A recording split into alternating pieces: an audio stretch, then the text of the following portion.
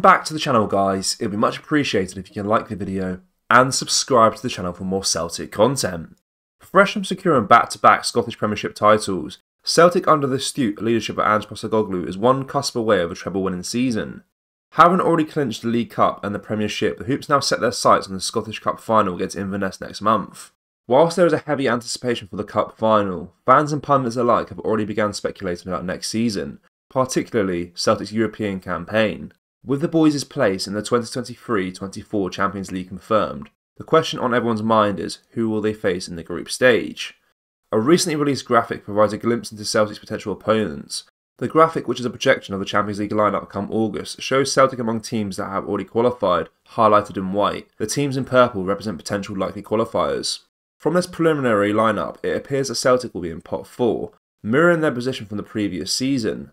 As always, the range of possible draws presents a variety of challenges. A worst case scenario could see the boys drawn against heavyweights like Manchester City, Real Madrid and AC Milan, who were semi-finalists in this campaign and are likely to be in different pots for 2023-24. Similarly, a combination of Barcelona, Bayern Munich and Lazio is a daunting prospect. While there's no such thing as an easy Champions League draw, a group featuring Feyenoord from pot 1, Porto from pot 2 and either Dynamo Zagreb or Red Star Belgrade from pot 3 would be a more favourable outcome for Celtic.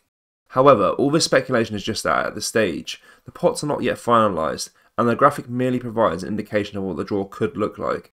The definite lineup will be revealed on Thursday the 31st of August during the group stage draw. As we await the draw, one thing is certain under Postecoglou's guidance: Celtic will be looking to make significant strides in Europe, building on their domestic success and carrying their winning momentum onto the continental stage. Celtic fans, from the graphic, what is your ideal Champions League group? Let me know your thoughts down in the comment section below.